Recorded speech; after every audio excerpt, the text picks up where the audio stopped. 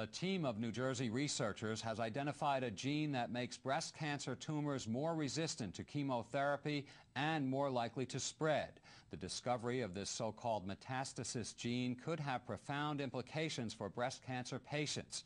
NJN News health and medical correspondent Sara Lee Kessler has that story. Down there, in the back, the lower back. Alice Gordon is one of 155,000 American women living with metastatic breast cancer. It's frightening. I do wake up every morning wondering, where else is it going to go? But for Alice and other breast cancer patients, there's hopeful news.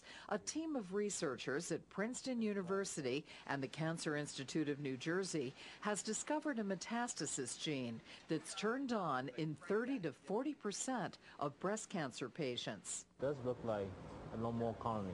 Dr. Eben Kang, a molecular biologist at Princeton University, led the research on the gene now dubbed metadherin. What we want to do is develop something to inhibit the function of this gene. In other words, turn it off. The study appears in this week's journal, Cancer Cell. Oftentimes people consider the problem of metastasis and recurrence, the resistance to chemotherapy, as two separate issues in breast cancer.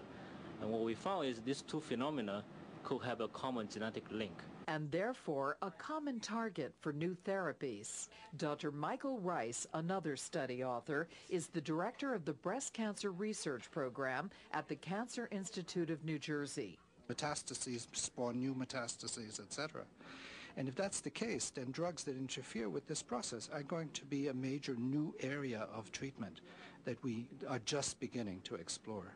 The discovery could also potentially help drug companies learn how to make certain breast cancer tumors more susceptible to chemotherapy. Eventually we run out of tools when it comes to metastasis and when it comes to recurrence.